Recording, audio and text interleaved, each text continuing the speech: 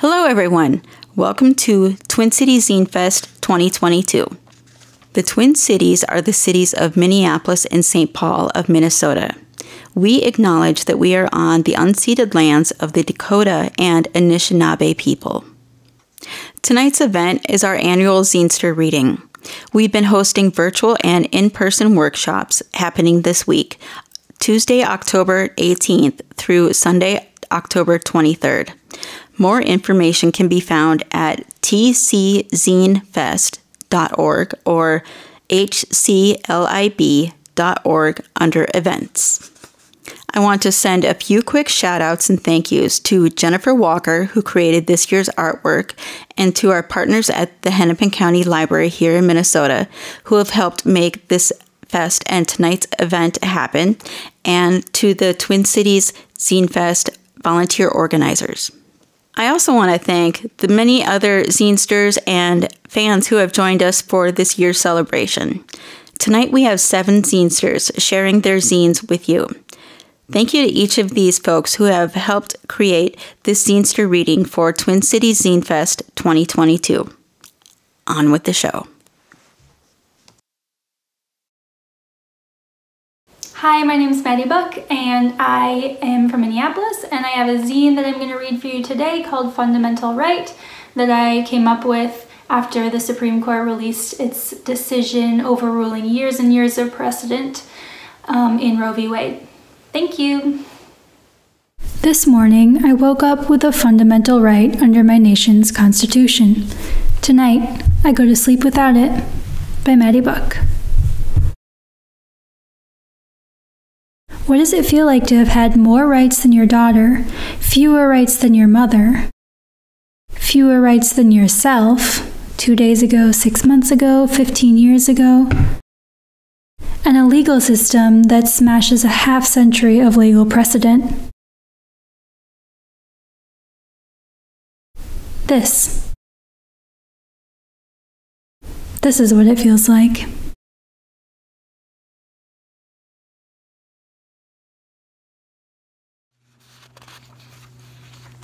A myriad of stories fill the woods nearby, not just the wildlife and their familiar yet fascinating world. There are rumors of witches brewing potions, ghosts drifting in the winds, a lone scarecrow that strikes at anyone with its scythe. There's no telling what lurks in those trees. One of the oldest tales is of an isolated Queen Anne Victorian house, slumbering in the depths of the woods, and a stately skeleton that dances through the trees.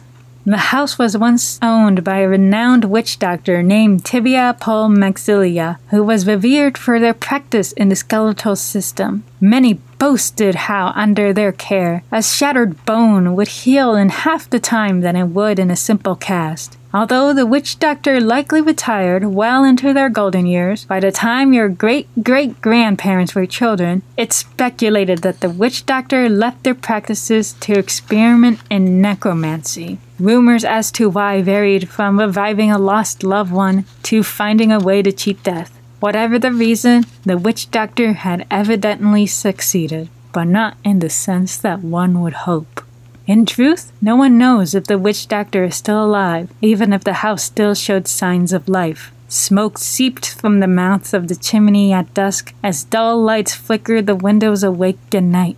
Those who've dared stalk the house past sunset tell of a 7-foot-tall skeleton slipping out from the ambiguous structure to waltz through the woods. They seem to take delight at the sight of fear in others, as the bony figure stalked the night, taking long strides while swaying their arms blissfully. They don't stay solely in the woods, though. The lanky skeleton had ventured into the hushed rows of town. Witnesses described the jovial corpse with stubby horns and dressed in a violet velvet tailored suit, with a matching top hat that's too small for their cranium. This noticeable outfit earned them the nickname the Skeleton Gentleman. Some suspect the skeleton gentleman is the witch doctor's assistant, brought to life with their gathered studies in necromancy. Others speculate that the skeleton gentleman is the witch doctor, transformed by sacrificing their humanity for eternal life. Or it's simply a strange anomaly born from the woods, seizing the building after the witch doctor's death.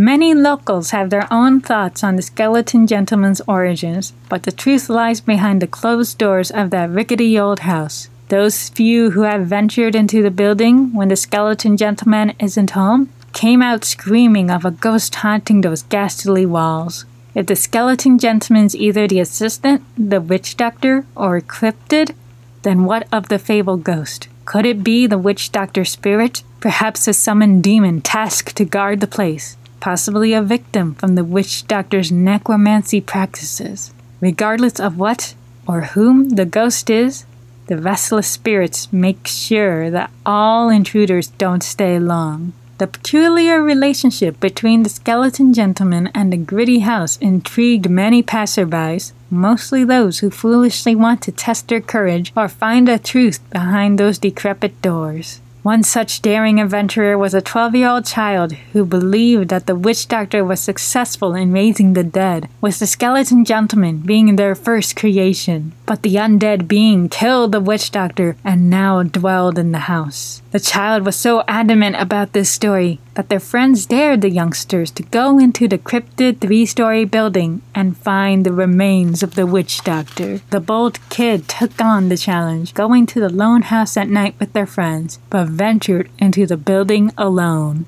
The child barely heaved through the heavy cedar front doors into the vast foyer when they turned and saw the skeleton gentleman at the threshold of the dining room. They stood tall yet still, as if they were waiting for the invasive tyke. One step with the skeleton gentleman's elongated legs was enough to close the gap between themselves and the trembling child, who fumbled back out the door with a wail as loud as a goat before the monster could finish its stride.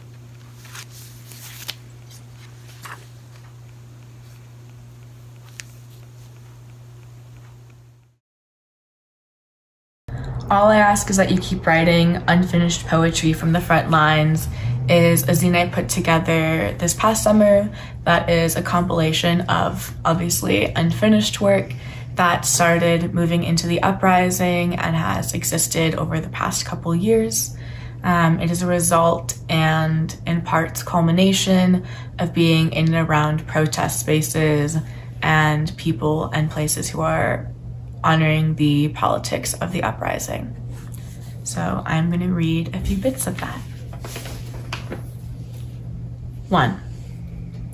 I'm too busy getting arrested to write another poem, by which I mean sing karaoke, smoke a J at the beach, the color of the snow when dusk washes over it. Rebecca once pointed out the pink camo to me and the Fleet Farm we considered stealing a generator from. I should do something with my life while I am still 25 and young and beautiful. After all, not everything is life and death. Some things are just a steel chest plate, spray paint, a game of volleyball. Ian tells me they feel like a bowl of water with no even bottom, precarious and nearly flowing over. Then they hit their vape. I suppose it's all about balance, you know?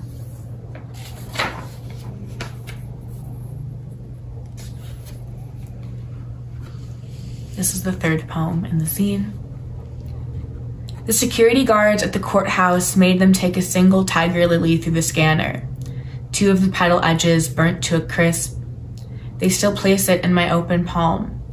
It is not every day one gets to stand as witness, I suppose. I carefully cut the stem at an angle and lower it into a mason jar, desperate to keep anything alive for just a little longer.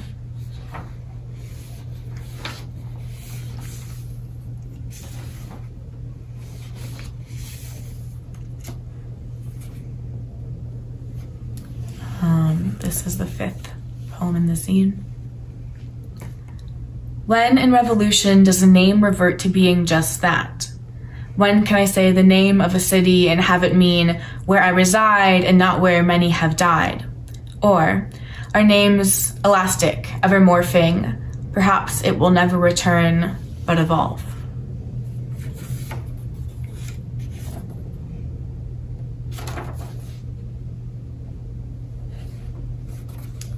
And this is the 6th poem in the zine, and the final one I'll read to you. The Department of Safety helicopter is nearly colliding with the lunar eclipse. The looming red orb in the center of every sky is nearly blown back by the state helicopter. The state is looking for something cosmic, something so true they can put it into propaganda. The light cut in half. Absorbing only one part of night has no interest in disclosing, in revealing, who she hovers above. But still they search. They can't possibly let a beautiful night pass. Surely someone is doing crime under the cover of this moon. Real beauty has high stakes, which the people in the streets know, which is why they are in the streets, craning their necks. The eclipse puts the moon at its closest point to the Earth in its elliptical orbit. The blood moon does not have to describe what it does. No one has to describe blood to us. I see it in the way the red paint drips down the gas station as if we're asking it to flow. We tried the tides, jumping in lakes. Supposedly we're all in alignment, but another white kid opened fire this morning, so really who's to say? The glimmering astrologists open their palms to say, the lunar eclipse marks endings, energetic releases, by default, beginnings. I'm tired of endings, of judges, of the barrage of death correlated with summer. I'm consumed with the desire for new, hungering for beginnings, begetting beginnings, so much shiny newness to step through. So, I will leave it there. Thank you so much for the time to view this submission, and I hope you enjoyed the poetry. Hi, my name is Luis Blacaller, aka Cartoon Distortion. I am an artist from Mexico City. My pronouns are he, him, and I currently live in Los Angeles, where I make films and comics and prints and zines. You can find out more about my work and purchase my zines at cartoondistortion.com. Today, I want to share with you a street photography zine series from Mexico City called Defectuoso. This publication contains no text except for the cover title. It is a collection of pictures that describe the story of my experience as a pedestrian in the city. There are no words to read, but there is a lot to look at, and I believe you will enjoy my commentary while I show you some of it. So, let's begin. Defectuoso, in a nutshell, is a serialized photography journal about life in the streets of Mexico City from 1985 to 2019. It is my own personal witness account. The Spanish word defectuoso used to be the nickname for Mexico City during the time I lived there, from 1969 to 2006. It is a wordplay derived from the abbreviation of the words Distrito Federal, Spanish for Federal District, the city's former official name. Today, Mexico City is officially known as CDMX. Defectuoso means defective in Spanish. In my opinion, a fairly appropriate label for any city that grows to be that large, and the perfect title for a zine series about life in the streets of Mexico City. I publish a new zine every 3 or 4 months, and I plan to keep doing it for a while. Each zine is a limited edition of 100 copies, and I don't expect to reprint any of them again in the exact same format. The printing technique I use is unique to this edition. I chose the risograph printer because of 2 reasons. First, it naturally delivers a printed look and feel that reminds me of vintage newsprint, like all the magazines and comics and fotonovelas from my childhood that still populate many newsstands in almost every busy street corner and subway station in Mexico City. And second, the risograph printer is famously flexible at a low cost. It is perfect to experiment with custom ink color combinations. In this case, I have used scarlet and turquoise to produce a warm and vibrant palette that has given my color photography a new meaning. Just look at all those reds and greens and browns. As a filmmaker, the streets and their inhabitants are to me a source of raw material for the imagination. Each picture I take becomes a record of this raw material that helps me overcome the pitfalls of my own faulty memory. The pictures are not organized in chronological order. I use composition and my own personal narrative insight to arrange them in sequence, and I keep all information about this process hidden in purpose. I want the pictures to speak for themselves and to deliver a sense of mystery. All you know is what you're looking at. A moment frozen in time that took place recently somewhere in a city once called Defectuoso. I look for character in people, places, and in situations. Each picture is a story of a moment that every observer gets to imagine. This is why there are no words in any of these scenes. You just get to look at the pictures one by one or together in sequence like in a silent comic that makes little sense. And if you feel like it, you can imagine what it must be like to walk the streets of Mexico City with me. I am very proud of these scenes and it has been a pleasure sharing them with you. Thank you. I appreciate your time and I hope you have enjoyed my work. And remember, you can get all of these scenes and more at cartoondistortion.com. Until next time, goodbye.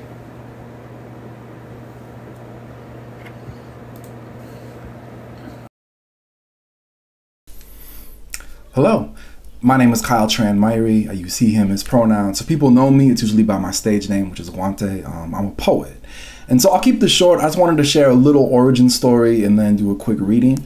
But I got into making zines because as a poet, really the bulk of the actual work that I do is performance and facilitation. And so I'm someone who's regularly up in front of like big audiences, and I wanted to have something that was concrete, something real I could share with people, you know, to continue conversations, to just share additional resources.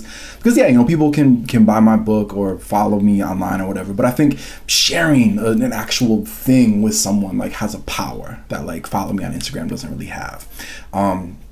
And so just like, for example, just to share some of the zines that I share when I do events, this first one is called How Do We Build a Culture of Consent? I asked that question to advocates and survivors and students all over the country and kind of synthesized the answers into this zine. And you know, the whole idea of it is how do we go beyond the individual? Like, it's important to practice consent as an individual, but how do we also build a broader culture? Similarly, this one is called The Art of Taking the L, and this one's actually a poem.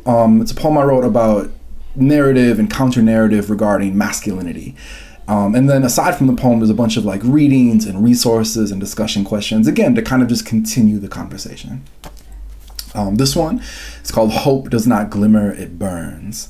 And it's just a bunch of my favorite quotes and poems and songs about the concept of hope, especially in the context of like the climate crisis and the pandemic and fascism and on and on. The quotes are have been guiding stars for me. So I just wanted to share them with other people. A couple more just real quick. This one is called Perfection is a Parlor Trick, Actual Magic is Messy, Resources for Emerging Poets. And again, this is the thing I wish someone would have handed to me when I was 17 and just wanting to get involved in spoken word for the first time. Just a bunch of resources and entry points, doorways, stuff like that. So much of my own career has been guided by mentors and just people, peers sharing resources. So I wanted to keep that thread going. And then the last one I'll share here, this is actually a zine that I helped write and design as part of the MP150 collective here in Minneapolis. It's a combination of two previous zines. One of them is an abolition FAQs, frequently asked questions, and one of them is just like 12 amazing quotes from 12 amazing articles about abolition for people who are maybe new to it and want to learn more. It's really good stuff in there. But yeah, the text for all of those is available at my website, guante.info. Also PDFs for the 8-page ones if you want to like print and fold your own using the classic 8-page Z-fold format.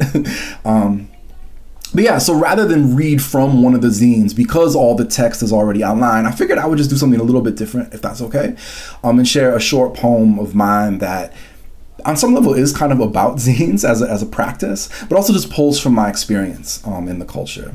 The idea that like there's more than one way, you know, to get published, for example. There's more than one way to share information that is crucial to our communities. There's more than one way to tell our stories. Like this basic thread that there is more than one way. To me, that's literal, and it's also something deeper about language, about counter narrative, about like different ways of being in the world, and on and on. So this is called City of Heart.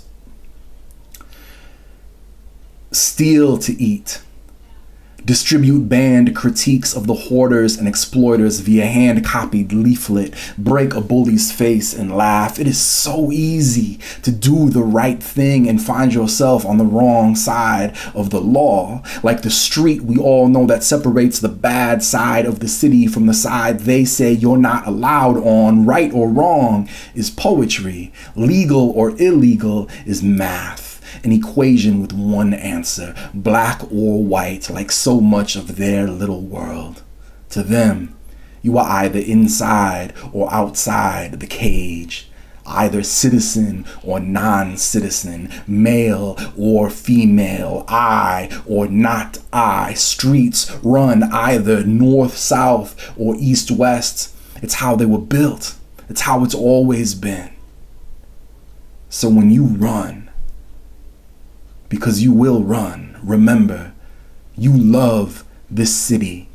And those who pursue you will only ever love its map, the straight lines and borders, the twin nightsticks of x-axis and y-axis. Climb up a wall, disappear.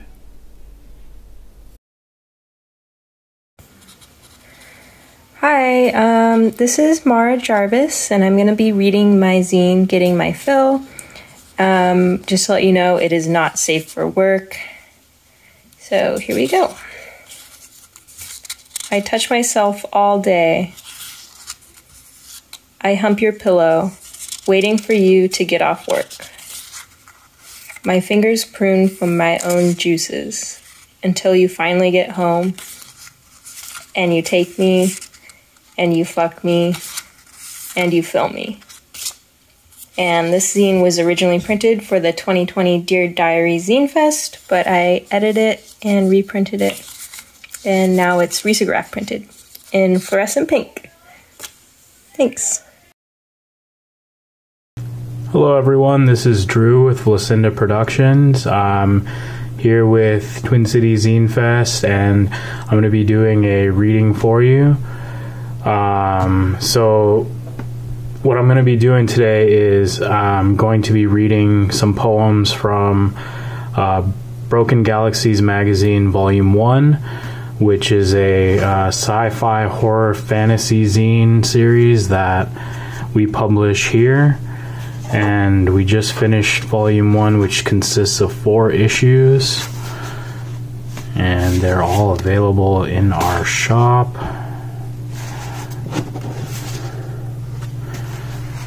So I'm not going to read everything for you, but I'm just going to read a little bit. There's some poetry kind of scattered throughout the run that I wrote, and I'm going to start with issue number 1. So as you can see, there's each zine has different contributors, and then there's short stories, artwork, comic strips. Yeah, all kinds of neat goodies in here. So this is a haiku I wrote from issue number 1. A lone magician conjures broken messages from another realm. So it's just like a little haiku with a drawing, and then actually this issue ends with another haiku and image. A candle ignites, free from any source of heat, a new disturbance. Okay, so next one. Issue number 2, I actually had a couple full-length poems that I wrote in this one. I'm going to go ahead and read just one of them for you. Let's go with the shorter one. So this one's called 4 Eyes and a Focal Point. Prowling without the cover of even a fading shadow, the unbroken fix tightly locked to a trailing stare, fooling the untamed mind with friendly smiles and seemingly innocent glances, an unstable creature to those paying notice. All the while, another threat lurks in the distance, an observer, aware of the ill intent behind harmless gazing, someone unafraid to banish niceties in exchange for justice, obvious flaws too easily overlooked, not released from judgment, from those who keep watch. Yeah, and then actually I really liked this one, at the end of issue 2. So I'm going to go ahead and read that one for you. It's got a drawing. Microverses evolve. Waters fasten between particles as the space expands past knowledge. A shadow swimming through entanglements, growing upwards from a rough bottom. Exploration, instantly igniting, motions in perception, souls peering outward, shrouded amongst the creeping greenery. Stillness flowed seamlessly into currents, limbs rapidly moved, just to remain in place. Well, that's about all I got for you today, but I hope you're enjoying the fest, and you can pick up 1 through 4 of Broken Galaxies in our shop. You can find it in our bio and our Instagram page. And beyond that, I appreciate everyone for listening. Thank you, Twin City Zine Fest, for having us, and have a great night.